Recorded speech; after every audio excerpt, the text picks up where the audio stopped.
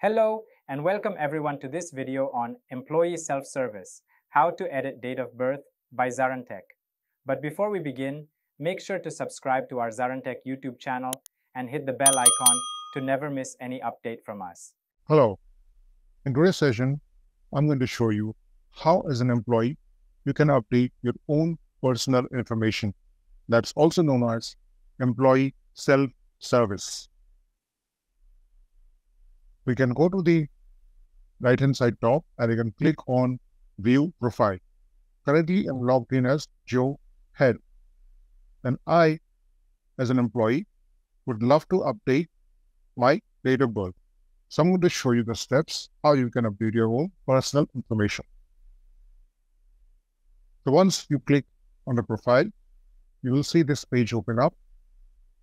On the left-hand side, you have different options. You need to click on Personal. From here, you have various tabs. You need to go to Personal Information. Now here I see my date of birth is incorrect. It's not 1991, it should be 1990. So let me go ahead and update that. I go to click on Edit.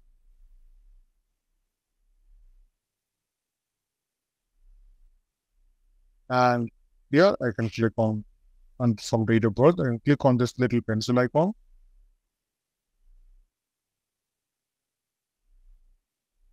And here, let me go ahead and change it to 1990.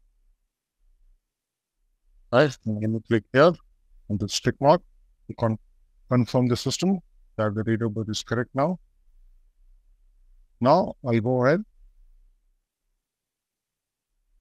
Okay, the change did not happen. Let me do it once more.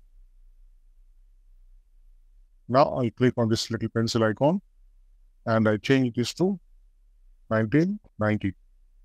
And I'll click this little tick mark here. Now I'll click Submit. Now if you click on this View Details, we'll see there's a to-do step. I'll just click Done here. And if I go to Personal Information, I see the date of birth has been successfully updated. So my current date of birth has now been changed from 1991 to 1990 as I wanted. That's all today. Thank you for watching.